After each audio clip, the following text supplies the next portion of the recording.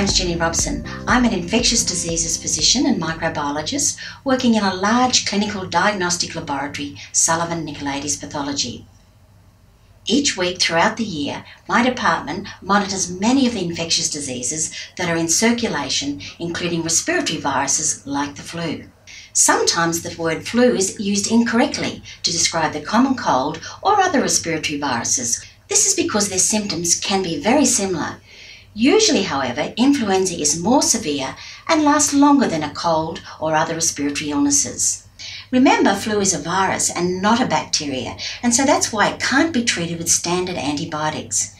To explain a little bit more about the flu virus, it's actually a group of closely related viruses. There are 3 types that have been identified: Influenza A, B and C. Although we think of influenza as being a human illness, the natural host of influenza A is actually aquatic birds, and many different wild birds, poultry, swine, horses and dogs, as well as humans, succumb to this infection. Influenza B is predominantly human, as is influenza type C, which generally causes mild respiratory illness.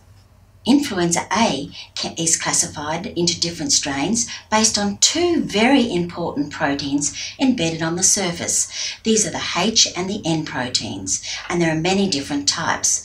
You've probably heard people talking about H1N1 for swine flu or H5N1 for bird flu. The H protein allows for attachment of the virus to the human receptor cells in the respiratory tract, and after multiplication in these cells, the N protein allows for release of virus so that it can go on and infect another individual. One of the key features of influenza viruses is their ability to change the surface proteins that are key to the immune response.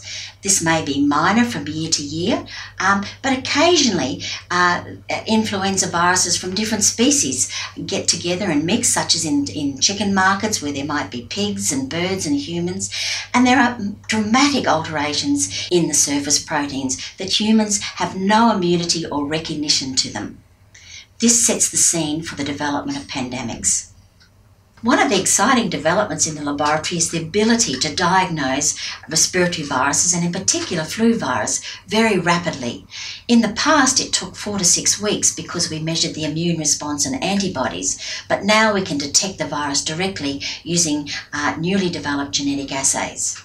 This is important because it helps us reduce the spread of influenza virus from person to person, and we can implement infection control precautions.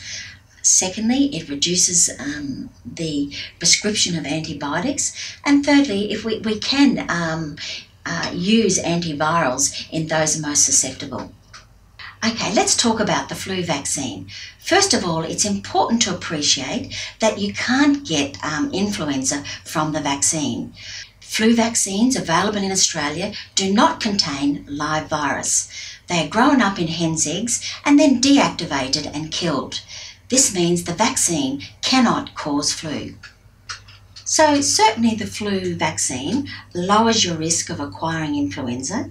It also reduces the time that you might be laid up in bed or miss work. And the Australian government recommends that every one of us over 6 months of age should be vaccinated against flu. Remember, the flu shot is not absolutely protective, however, but the risk of getting flu is reduced by about 40 or 50% in people who receive the vaccine. This might seem low, but experts still suggest that it's still worth having.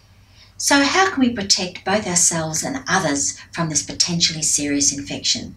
Well, I think the best advice is for all of us to get vaccinated every year. Secondly, if we are unwell and think we might have the flu, then stay away from others.